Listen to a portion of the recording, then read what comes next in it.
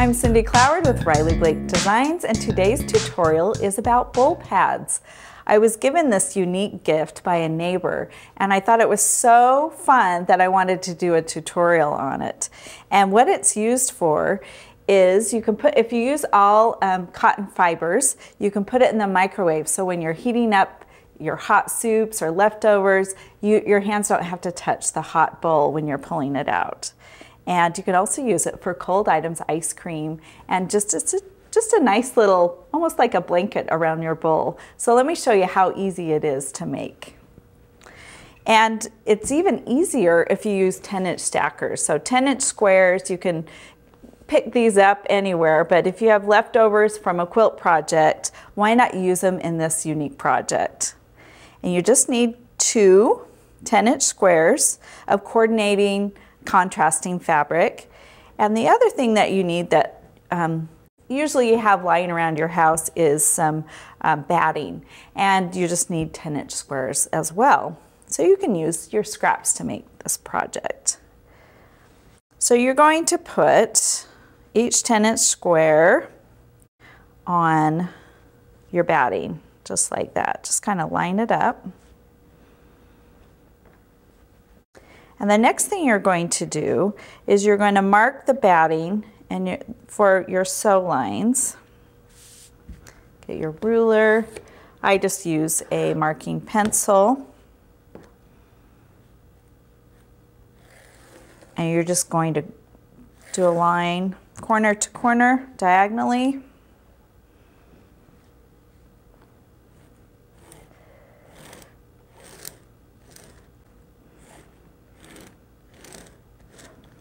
And I didn't make a very dark line, so I'm going to go back over that.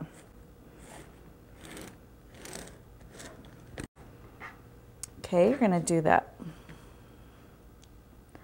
by 2 times by 2 on both of them. Again, a marking pen would be great too. Okay, I'm going to take this to the machine and sew both these crosses.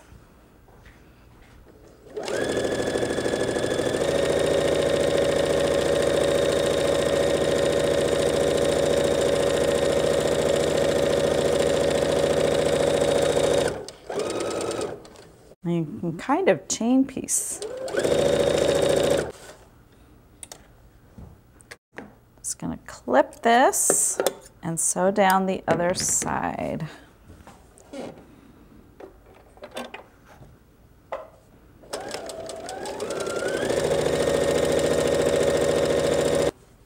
Okay, let's take it over here. Clip the center like that. Now that you've got these two items sewn, you're going to mark right in the middle. You have that cross line that can be your guide. And you're going to go 2 inches down. Now I think I'll use a smaller ruler for this. And then you're going about, you can go 2 inches over. We're going to make this. You can change your dart size depending on what size bowl you want. You can center it by make sure you've got your center line there. 2 inches down. I'm going to go 2 inches over, so I'm marking.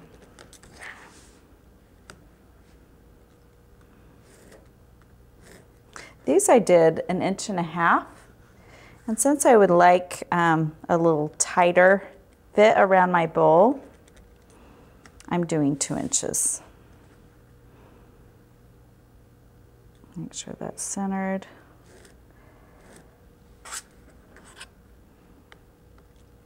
And mark. Just repeat on this.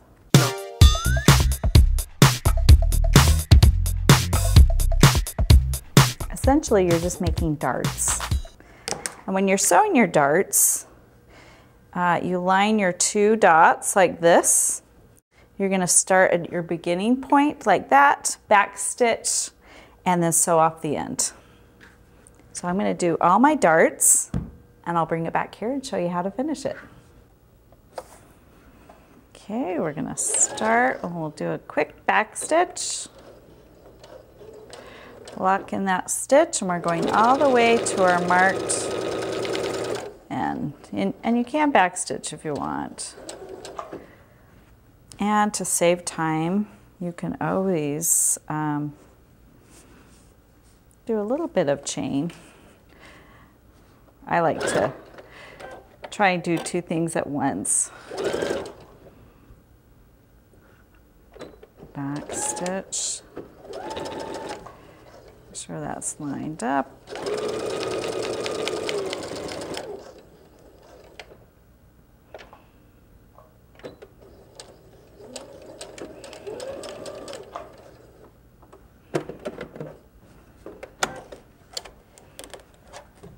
I'm just gonna, okay, we'll just repeat that 4 times for each side. All right, you've got your 2 bowl pads created. I'm just gonna quickly cut off my darts. Well, a lot of times I check it, make sure, oh, it's good to go.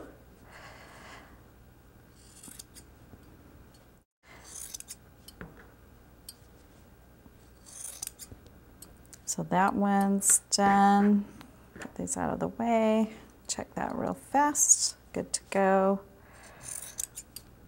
You could easily trim these off with a rotary cutter as well. Okay, you're going to put them right sides together. And now you're going to line up your darts. Grab some pins. Line up your corners and just pin all the way around.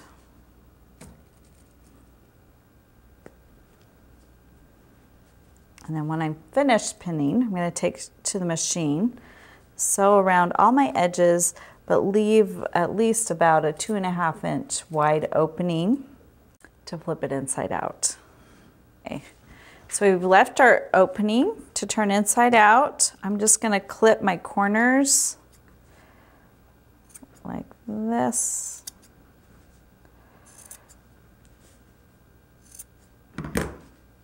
And let's flip inside out. There's my opening over here.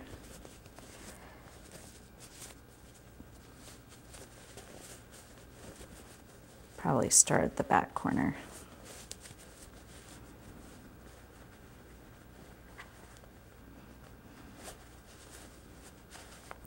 And flip inside out. I really like that Cloward turning tool. We use that a lot at Riley Blake Designs. And I'll show you how it works so easily on this. There's a little thread right there. Clip that.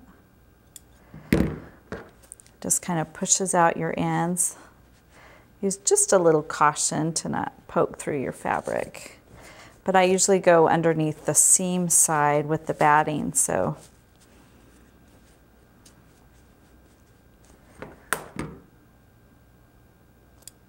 trim that off.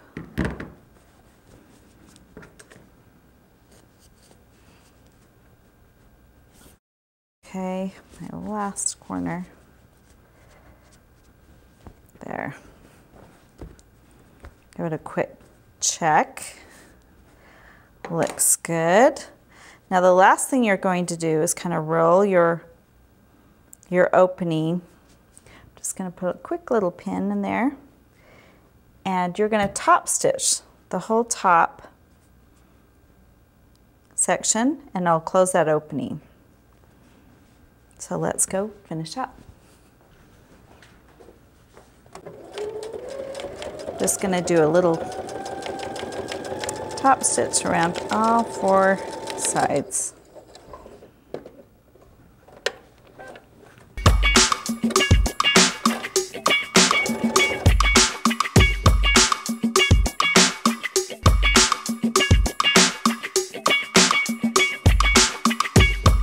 Okay, you've just finished top stitching around. Now you're just going to trim your start and stop threads right there. Take a look at all your edges. Looks good. So try it out with your bowl. This one's a little more snug. It hugs the bowl a little more because I did 2.5-inch darts widths. This one's 1.5 inches, so whatever you prefer. But now you have a quick and easy bowl pad.